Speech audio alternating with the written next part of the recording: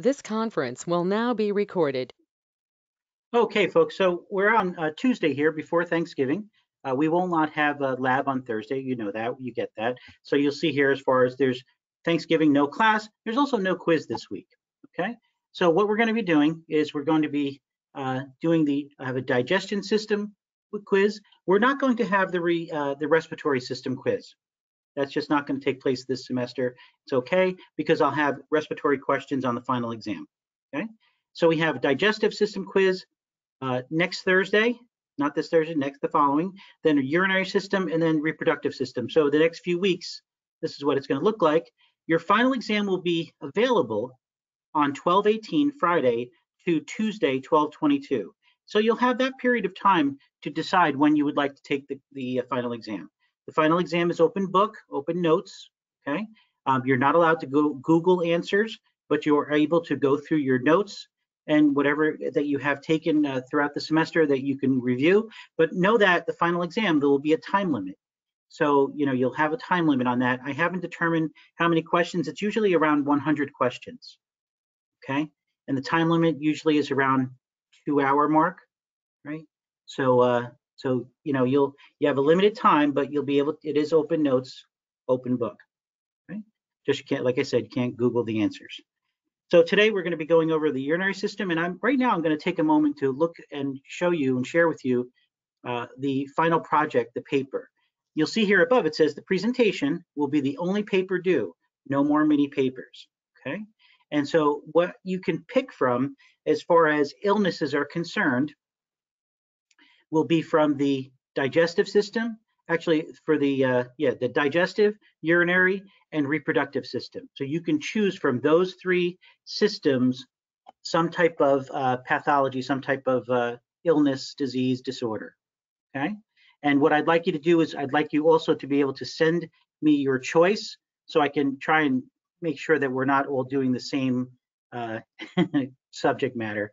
There's a diversity, because what you're going to be doing is sharing this information with us all. You'll see here where it shows you on 1210, 1215, and 1217, those three classes, you're going to be sharing a few-minute presentation, just talking a little bit about in GoToMeeting. You're going to be talking to us all about your paper that you and the subject matter that you chose to talk about. Okay, so will it be a PowerPoint or essay? No, it's more of just I want you to just give me a couple minute summary of what it is, the top subject matter. So we're not gonna need all three of those days. I know that, okay? But I just set that aside. But I just, because I do a little bit each class period, okay? But just a summary of what it is that you can even have maybe print out a sheet or a couple sheets of images. That's fine. I think that I can actually share the presenter, being a presenter for the GoToMeeting, but I'd rather not do that. I'd rather just have you just talk a little bit about your paper. That's all. It's not going to be. It's really not any type of crazy thing. Just a few minutes of giving us a summary of what it is. And really, let me minimize this for a moment, because I really want to share with you that the paper, as far as understanding what it is that you'll be required of you, okay? So here's that document, okay? It's one page, okay? And what you're gonna see here is that on the bottom it says here 3-page minimum of research information. So that 3 pages does not include your citations, okay? And it doesn't include the abstract, okay? That's separate from the documentation, okay? So it's an APA paper, okay? And so again, you've all been, trying to follow those guidelines there. You can go to CiteFast, you can go to our library page. If you have any questions, send me an email and I'll send you information, okay? But this is the information, the body of the information that you're going to provide for me in this 3-page minimal paper, okay? And again, here you'll see 12 font size, right? Double spaced. That's where I want it at, okay? So you can do more than 3 pages. That's up to you, okay? Because you're going to have an introduction, including any historical significance of the illness, like tuberculosis. There's some absolute historical significance to that. but that's a respiratory system. So we want digestive, urinary, reproductive. Okay. The demographics, who it is that could suffer from this, the age, their sex, genetic, is it genetic or not, or race, geographic factors, infection, is it infection, signs and symptoms. So signs are what the doctor will see, symptoms are what the patient experiences. So you'll see here, so signs, so the doctor, the clinician can take your temperature, can see what your pulse rate is, can check your blood pressure, right? This is what, those are signs. So is there high blood pressure associated with it? Just an example. Symptoms, what the patient is experiencing. I feel hot flashes or cold flashes, or I feel a lot of pain and discomfort, nausea, dizziness, shaking. These are what the patient is experiencing. The diagnostics, so what's being used to diagnose this illness? What type of treatment, medications, surgery, surgical intervention, whatever it is that's involved in the treatment. The prognosis, so is it just an acute condition, right, where they just have it and they get treated and they're cured, or is it a chronic condition? And so, if so, might they pass away early as a result of this illness? Will the illness kill them? Prevalence, as far as, is it common, is it rare? Any type of new information regarding treatment and new research that just came out within the last year or two, that would be helpful. You can use your textbook as a reference. I want to tell you that. So you need 2 references. Your textbook can be 1 if you'd like. Doesn't have to be. And you can have more than 2 references. You don't have to have just 2. Discuss the life of a patient who's living with the illness. The challenges. Is it easy? Is it difficult? There's YouTube vlogs of people who suffer from specific types of illnesses. You can look up that information on the website that is a website that deals with the illness in particular, like, so multiple sclerosis. There's support groups. There's a website that's just for a foundation or an organization just dealing with multiple sclerosis, and it can talk about what it's like to be a patient living with multiple sclerosis. Understood? So I know it's not nervous system that we're looking at, but I'm just giving you an example. Okay. And then you'll see here as far as how the paper is graded. The presentation is just a small part of it. Okay. And the presentation, again, like I said, it's just a few minutes of just discussing your paper. That's all. Just so that we can all help each other and help each other to learn from your research. Okay. So I'm going to stop sharing my screen for a moment here, and I just ask if there are any questions at all regarding the paper. And again, too, if you have any questions, please don't feel funny about sending me an email. It's okay. I'll answer any questions. All right. Anybody at all? Ashley? So on the bottom of that, like the rubric that you're showing us right now, it says PowerPoint, but you just told Will that we don't have to create a PowerPoint. Yeah, so I have, that was when we were on campus. So I'm just going to then, thank you. Yeah, I'm going to just remove that. I just noticed it now that I did not remove that. So I'll remove that and just add, put the points around. Yeah, no problem. Okay. Okay, Yep. Sounds good. Thank you. Yeah, thank you, Ashley, for pointing that out. I wasn't even realizing. Yep, thank you. And thank you, Will, for making mention. I didn't realize that I had it on the paper there. So yeah, so don't worry about the PowerPoint, please. Okay. Good, thank you. Anybody else? All right, I'm going to hide everyone. I'm going to finish going through, share my screen, and continue going through the revised semester schedule. So you'll see here, as far as reproductive system will be next week. Then I'm on the Thursday. So the quizzes are always, from like the Thursday to the Monday or the whatever, along those lines. You'll have a few days. But we're going to do lab. That will be the last lab next week, next Thursday. I'll go over digestive and urinary systems anatomy. Then we'll finish up the reproductive system lecture the following week. We'll have our lab quiz for lab quiz 3, and you have that document posted in documents and resources. And then we'll do presentations, and then you'll see that from there. And then, like I said, with the final exam, when it'll be due. Okay, let's minimize that.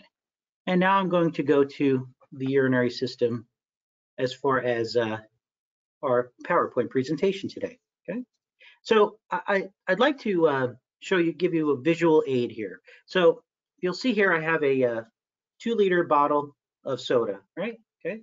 So imagine that your body will produce, now it's not going to produce as many of these that I'm going to tell you right now as far as urine is concerned, but filtrate. So filtrate is it would be prior to it becoming urine, it's called the filtrate. So we filter blood to form the filtrate.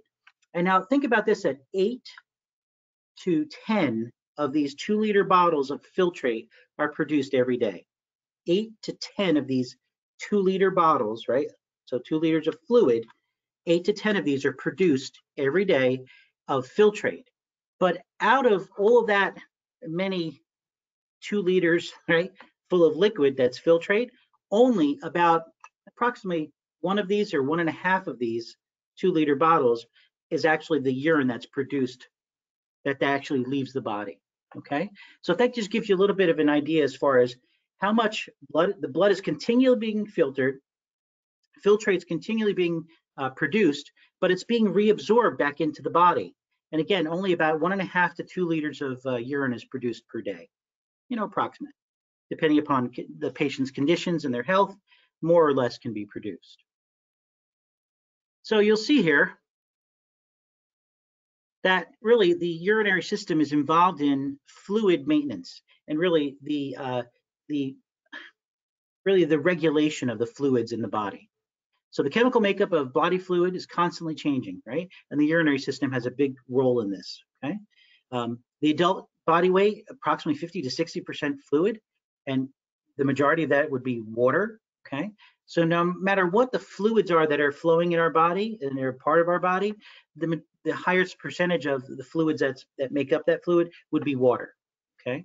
So extracellular fluid includes the tissue fluids, which cover all the tissues of the body, the plasma, the liquid portion of the blood, the lymph involved in the lymphatic system, and immunity.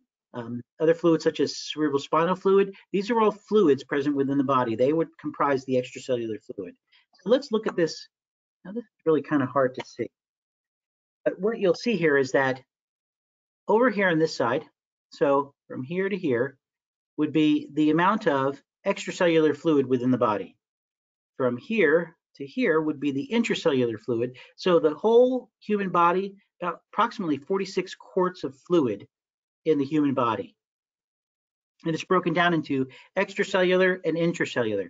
Extracellular is outside of the cells of the body. Intracellular, inside of the cells of the body. So the extracellular would be the plasma, the tissue fluid, which is also called interstitial fluid. And then we have here, as far as small percentage, lymph, cerebrospinal fluid, CSF, mucus, right, and other fluids, very small percentage. These will all be considered extracellular fluid outside of the cells of the body. Interesting chart here and table that you're seeing as far as the gain and loss of water. So there's a normal daily balance between how much we actually gain, receive, and how much we actually lose. Okay? You'll see here that that's a balance. And so homeostasis is the ability to create a stable environment within the body. Well, the urinary system is involved in the homeostasis of the body fluids. So this extracellular fluid. So you'll see here as far as some is absorbed from foods, some is from liquids consumed, right, from drinks, and like you saw here as far as, soda's not great for you, but every once in a while I like that. Some produced during metabolic reactions. So as a result of a reaction taking place, water is produced, okay? So water deficit induces a thirst mechanism. So if we're having if we need water, if the body needs water, it will then stimulate the thirst mechanism where you'll be like, oh, I'm thirsty, I need to drink. And so there are issues with certain conditions of the body that patients lose that desire, and especially when a patient gets older, just the result of getting older, older age, becoming in that geriatric population, right? They can have issues with that thirst mechanism, and a lot of times also they just don't want to drink because if they drink, they have to go to the bathroom. And I know that seems like, yeah, right, but they also have difficulty. They have pain and discomfort moving around, ambulating, moving around. So they'd rather not move around as much. where really the issue is that if they move, it'll help with the pain and discomfort. But you know, if you've been in chronic pain ever in your life, or any type of acute pain, and you know, I don't want to be in pain at all. Well, imagine as you get older, there a good percentage of the population have pain throughout the day, and it's terrible stuff. So we can lose water as a result of our urine, through the feces, through sweat and evaporation. So urine will release excess water. So if we have too much water within the body, then the urinary system will process it and will actually excrete it, we would say. Let's put that here.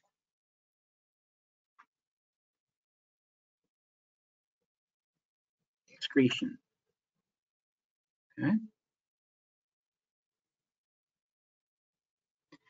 And also excess or harmful solutes, like how about too much salt, right? Too much salt, the body will process that and relieve that, okay, excrete that, okay? Source of solutes present within the ECF as a result of food, as a result of different respiration that's taking place as far as metabolic reactions within the body, metabolism here. Most solutes, right, these would leave by urinary excretion. How about if a patient is a diabetic, would they have excess glucose leaving the urinary system in the body? Absolutely. Okay. Here, this is interesting, that exhalation, just the process of pulmonary ventilation, right? We're inhaling, we're exhaling, inhaling, exhaling. Well, exhalation, we know this, expels CO2, that's a waste, and sweat will rid the body of some of the urea, which is a product of protein metabolism. Primarily, it's going to be released through the urinary system. And this is a good graph to just show you as far as what's taking place with, we're taking in water, we're taking in food, we're taking in oxygen via the two systems, the digestive and the respiratory. The circulatory system, cardiovascular system really works to transport these materials, and then waste will exit via the digestive system, right? Elimination of food residues, and the urinary system, elimination of excess water, salts, and waste. So products of primarily protein metabolism will be released in the urinary system. So what organs do this process? And that would be the kidneys, right? So we have a pair of kidneys, two bean-shaped organs, right? They have, their structure is quite elaborate, and we're taking in blood. So the kidneys are very vascular. We're taking in blood, and then we're actually then, as a result of this filtration of the blood via the kidneys, we're producing a filtrate, which will eventually become the urine that we know. I need to I need to mute for a moment and turn something off. I'll be right back.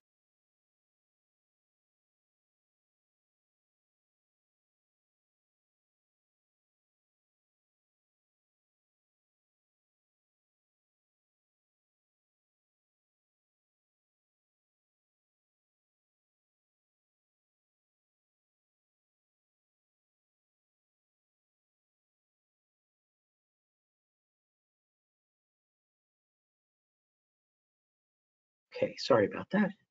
All right, so you'll see that the kidneys have a cortical region and they have an inner medullary region.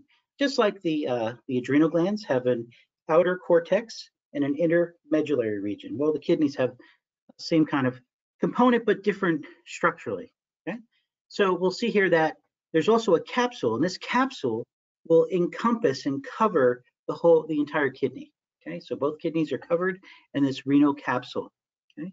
And then there's this central cavity that's going to contain, it's called the pelvis, and it's going to receive the urine that will be then drained via the ureters, okay?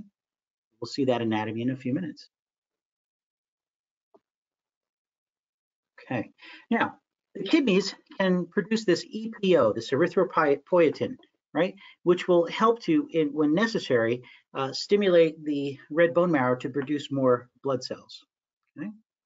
It'll be involved in conversion of vitamin D to a form that can aid in calcium absorption, and so calcium metabolism, and also produce another hormone called renin, which will help to regulate blood pressure. Okay. In particular, if need be, its role, really, its function would be to increase blood pressure. So if needed, if the blood pressure needs to be increased, renin can be released in order to stimulate that increase. Also, primary functions, removal of metabolic waste, and adjust the fluid balance. Like I said from the very beginning, that fluid metabolism, fluid homeostasis, the kidneys have a very important role in that. So the nephron, this term here, the nephron, right? That's the functional and structural unit that's used to, that is involved with receiving blood, filtering the blood, and then forming the urine that will be excreted from the body. Right? And there's going to be a lot of absorption, reabsorption that takes place in order to reabsorb the fluids, reabsorb any nutrients, any other solutes that are necessary, and solutes that are waste need to be then excreted in the urine. So here you're seeing, and we're going to go over the anatomy here. We have here, so you can see the heart here. You can see the diaphragm, okay, and that's when it's relaxed. It's in that shape, that dome shape. When it contracts, it actually straightens, it flattens the diaphragm. We have here the inferior vena cava, the abdominal aorta. Okay? So oxygenated blood, deoxygenated blood. So oxygenated blood is going away from the heart. The deoxygenated blood is going towards the heart. Okay? We have here, sitting on top of each of these kidneys would be the adrenal glands. There's a capsule, right? We're going to see the other components in just a moment. And you'll see here also that there are these tubes. These tubes are the ureters, which will drain the urine into the urinary bladder, and then it'll be excreted via the urethra. Okay. So this is a female, so we have a shorter urethra here. Now, as far as the components are concerned regarding the position would be very adjacent to your spine. So in my years of experience as a chiropractor and treatment and such, there were patients who had kidney infections, right, and stones, right, infections, stones that were present within the kidneys that caused them to have back pain, and I had to be able to differentially diagnose, was it an actual pain issue with the spine and the nervous system, or was it kidney related? And so, that was something that was a part of what I did on a daily basis. And you'll see here that the kidneys are adjacent to the spine, and they are what's called retroperitoneal. They are outside of the abdominal pelvic cavity. Okay, here's the peritoneum. This is the covering of the contents of the abdominal pelvic region. Kidneys are outside of that. Okay. Now you'll see here, as far as here's the capsule of the kidney right here, and then here would be the cortex in this region. So you're not really seeing, but right here. And then the medullary region is right here, where these pyramids are located. The pyramids contain, and also the cortex contain, the nephrons, that unit that actually will filter the blood to form urine. And what you're seeing here also is that there's a lot of blood that's going to, see the red, as far as the renal artery and the segmental arteries, the interlobar arteries, the arcuate arteries, and the cortical radiate arteries. These are all specific arteries that are taking fresh oxygenated blood to the kidneys. There's filtration will take place, and then the venous system in blue will remove the deoxygenated blood that's been filtered and send it to back to the heart. Okay. But these pyramids right here, they look like an upside down pyramid, and at the apex here, there are renal papillae. There are little holes that will drain the urine into this pelvic region. Okay, so we have these areas that are within here that will receive the urine into this pelvic region, and then in the pelvis, it will drain into the ureter to the urinary bladder for excretion via the urethra. So the important structure of the nephron that actually is blood vessels, it's like a little, I say it's a knot of, it says here knot, it's just like this bunch of little capillaries, right, that are in a bowl of capillaries. It's called the glomerulus. It's inside of a capsule. It's inside of a covering, okay? And what will happen is that in this knot of capillaries, they're covered in little foot processes and such that will allow for the fluid and the solutes to leave the blood, but the blood cells, right? So red blood cells, white blood cells should not be leaving those capillary bed when filtration is taking place. Only the liquid portion gets filtered, okay? Then we have a proximal convoluted tubule, a distal tubule, and this nephron loop in between them. And then what's going to happen is that this filtrate that's in the tubular system will then enter into this collecting duct, and then this will be the urine that will leave out of the little tip here, the apex of the pyramid. So this area right here, the pelvis, will actually be what's receiving the urine and sending it to the ureter, to the urinary bladder. Okay. So within the production of urine, right, we have filtration, we have reabsorption of the majority of the water from the filtrate, the majority of the solutes and any nutrients that are there from the filtrate, and then only the urine will be, secretion is putting back into the urine, into the filtrate, and then that's what's going to be leaving the body. Like I said, approximately 1.5 to 2 liters of urine. This filtration, right, removes a large amount of fluid and solutes to produce this filtrate. Reabsorption is when we actually return those useful substances back to the blood. Okay, so there are many blood vessels that are there, capillaries that are there to reabsorb the fluid as well as solutes. Okay, and then you'll see here, so glucose, amino acids, these are the building blocks for proteins. Sugar, you're thinking of a simple sugar, a monosaccharide. Electrolytes, you're thinking of sodium ions and potassium ions and chloride ions and calcium ions, right? Most reabsorption takes place in the beginning of this tubular network, okay? Secretion is actually putting back into the tubular network, which contains the filtrate, which will become urine, what needs to leave the body.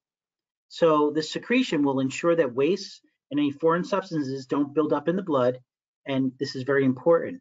So when you hear of someone who's on dialysis, so we have a relative right now, a family member who is on dialysis, and they're on a home type of dialysis where they connect themselves to a system that will actually help to put fluids in their peritoneum, their abdominal pelvic cavity, and it sits there overnight, and it helps to absorb all of the bad substances that need to be excreted, leaving the body. Anything that's that would not be healthy to hold on to, filtering the blood, and then helping to have it then leave the abdominal pelvic region. That's a form of the filtration of blood.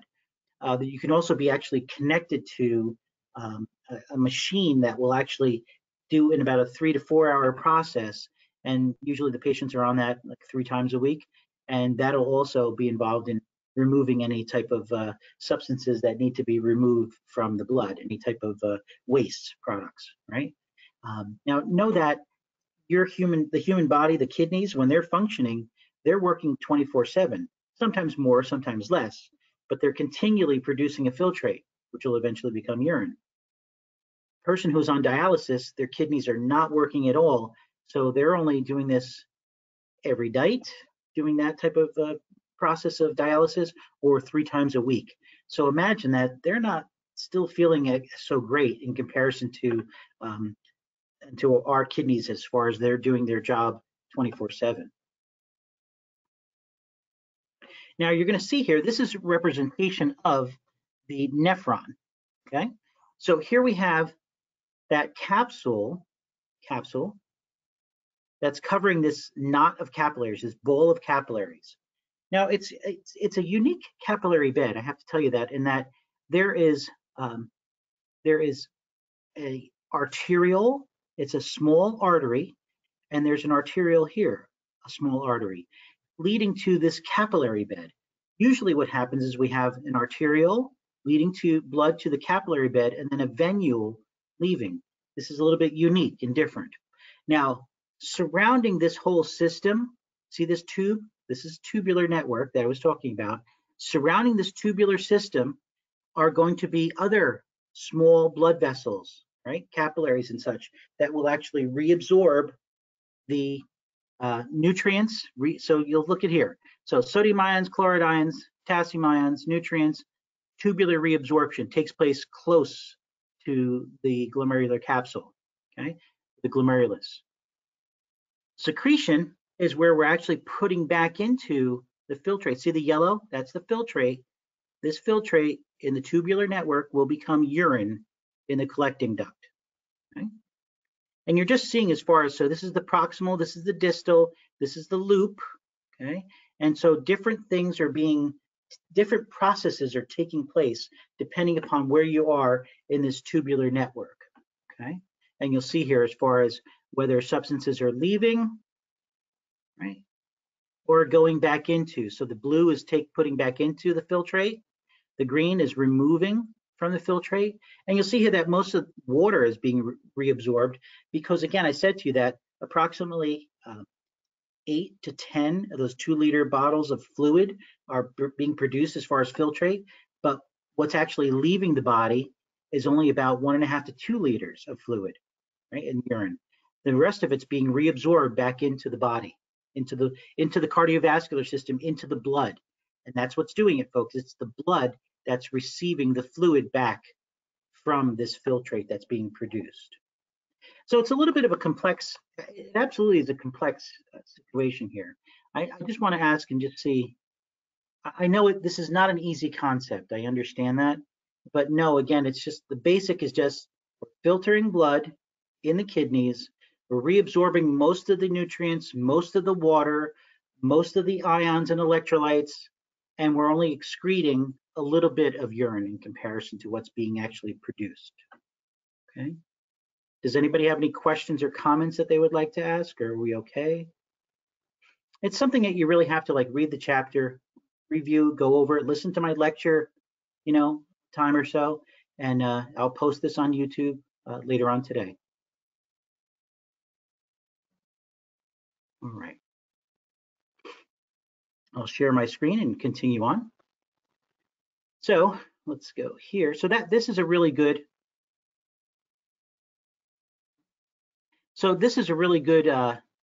table right here. Just so I like this image right here is very helpful just to see. I'm not going to ask that you memorize all of what takes place, but you should know that this is the proximal tubule, the distal, in between is this loop. Here's the collecting duct. Here's the glomerulus, this capillary bed. This is where filtration takes place. And then we have reabsorption and secretion. You should know these terms. These are terms that you should know. And that the urine is left present within the collecting duct and will be sent into the renal pelvis and out through the ureter to the urinary bladder, out via the urethra. Okay. And here you're just seeing as far as, so see that here? So the percent that's actually produced as urine is only like 1% of the whole total of filtrate that's being produced. So I said to you that, 180 liters, that's a lot of fluid, folks. That's a lot of filtrate, but only, 1 liter to 2 liters, 1.5 to 2 liters, that's what's really being produced. So the process of urination, okay? It's a reflex that we can all control because we can control when we void, when we urinate, right? This is something that it's a neurological situation that it's something that we learn as we're younger, right? And I have to tell you that as far as in doing this quote unquote potty training with 4 children over the years, that was a tough thing. Let me tell you, it's not an easy thing to potty train children, help them to learn how to use the toilet correctly and when to hold it and when to release. Yeah, it's challenging. You'll see here's the representation of, see these tubes right here. Those are the ureters. Here's the urinary bladder. The urinary bladder, like the stomach, has rugae. It can expand, right? Because it fills up with fluid. And here are the openings where the ureters bring the fluid, the urine, into the bladder. And then we have an internal and an external sphincters, right? Internal, external sphincters that will help to control the how much fluid is leaving.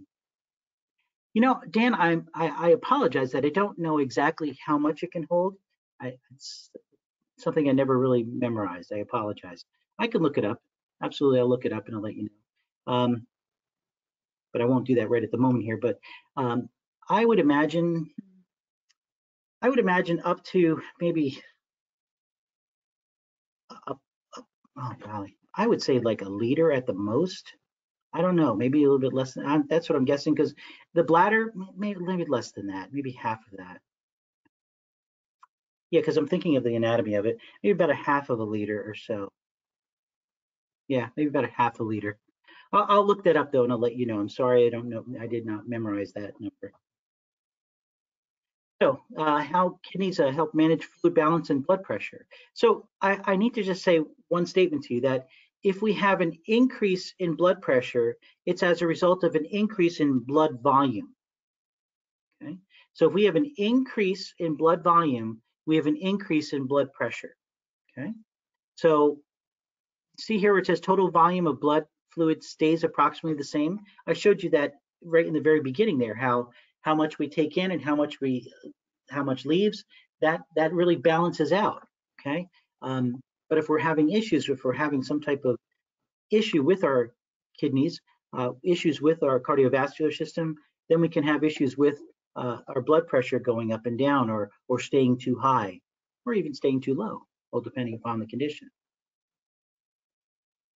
All right, and you'll see here that this is an area. So here's the cortical region, here's the medullary region. So this is the area, the medulla is the region of the pyramids. Okay, so the cortex is the outer part. Here's the capsule, cortex, medulla. This is the pyramid, and you'll see here that we have these nephrons. So here's the glomerulus and the glomerular capsule, proximal tubule, the nephron loop, the distal tubule, the collecting duct. And the collecting duct will, through this opening, this renal papilla, will release the urine into the pelvic region of the kidneys. And so you'll see here that a lot of water reabsorption takes place on the left side of the nephron loop. And then we have, as far as electrolytes are concerned, being reabsorbed on the right side. No water moves on that right side. So you'll see here, as far as hormones are concerned, so aldosterone, an anti-diuretic hormone, ADH, are involved in helping to maintain this water balance, okay? And also in turn, affecting blood pressure. So really, if it says anti-diuretic, so a diuretic is a type of medicine that will help you to produce more urine. You'll have more frequent visits to the restroom, having to void as a result of a diuretic. So patients who have high blood pressure can be put on a diuretic in order to produce more urine and decrease the blood volume, which in turn decrease blood pressure. Okay, so anti-diuretic hormone works opposite of that, and it's what we would say is a water conserving type of a hormone. So we don't produce as much urine if we have anti-diuretic hormone being produced and released in higher levels. Okay, so it's conserving all the water that we have present, and as a result, it can result in an increase in blood volume, which in turn leads to an increase in blood pressure. Now, aldosterone also can increase blood pressure by increasing the reabsorption of sodium. So if we increase more sodium absorption, right, then water will follow the sodium reabsorption and will increase blood volume and increase blood pressure. So those are two hormones that are very important as far as the maintenance of fluid levels and blood volume, which would in turn affect blood pressure. And you'll see here where the two different hormones will affect as far as aldosterone and as far as ADH, anti-diuretic hormone. And here it just gives you a little bit as far as what's taking place with the really very important areas of the nervous system, which will in turn send messages to the kidneys, the urinary system, which will then be involved in whether we're kicking out more hormones or not, which can in turn affect blood volume, which can in turn affect blood pressure.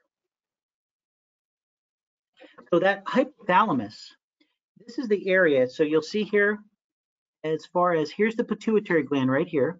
And right in this region, the inner portion of the brain is where you have the thirst center, okay? So tells the body to find and drink fluids. That's pretty much what it does. That's the thirst center, and that's that hypothalamus there.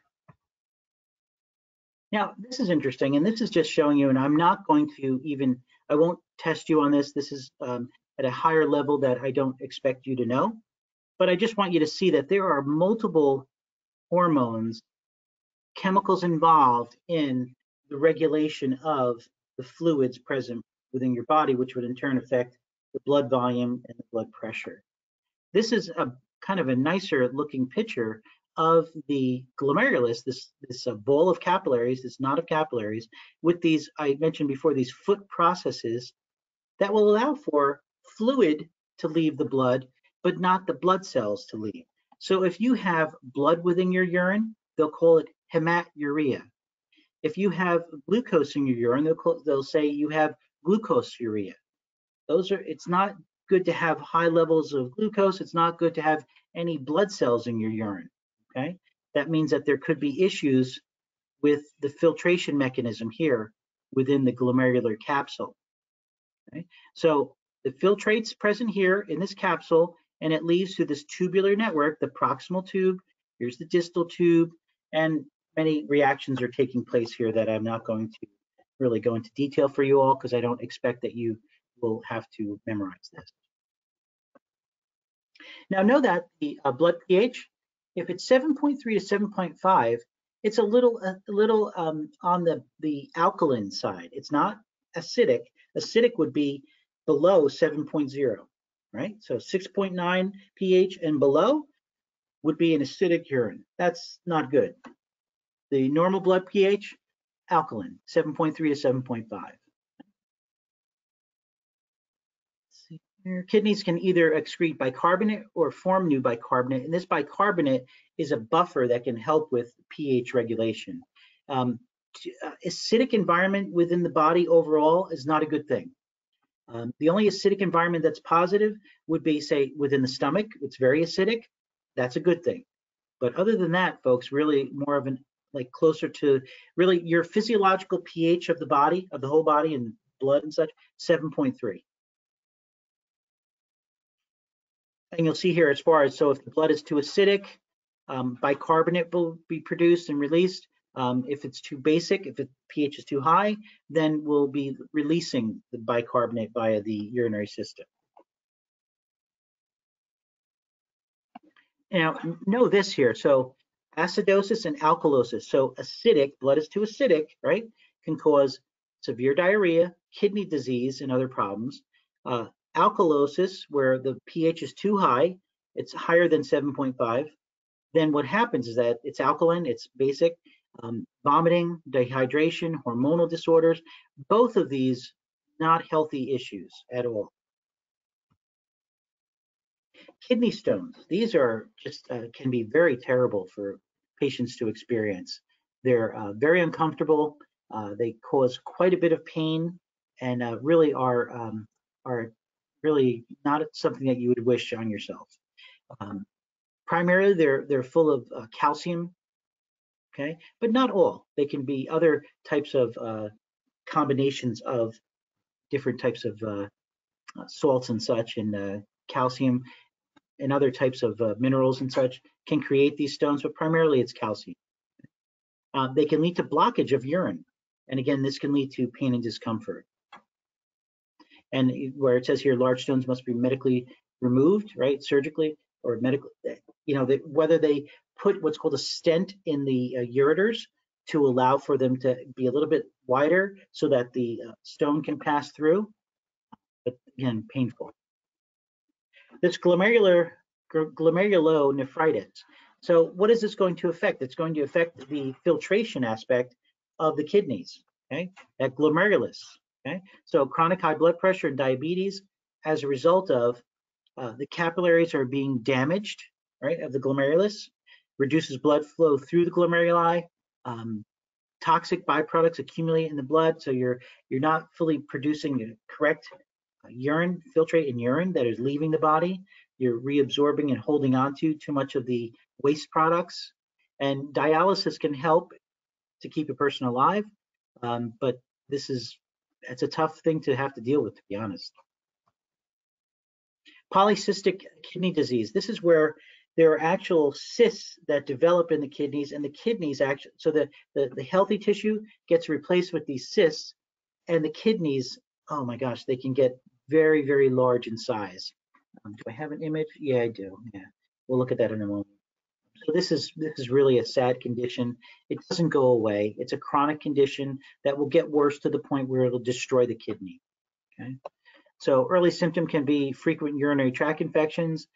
They'll need to, in severe cases, need a kidney transplant and need dialysis, because the healthy tissue that's filtering the blood to form the filtrate, the urine, it gets replaced with these cysts. So these cysts can actually increase the size of the kidney by two or more times. Now, recall I said to you that I explained to you this peritoneal dialysis and these hemodialysis. Hemodialysis, it's a machine that's going to actually filter the blood. In peritoneal dialysis, this solution is put into the abdominal pelvic region. The waste diffuse across the lining of the cavity into the solution, and then it's actually drained out. So we call it an exchange. Okay? An exchange takes place. You put the fluid in the beginning of the night. At the end of the night, the fluid is drained out and removed.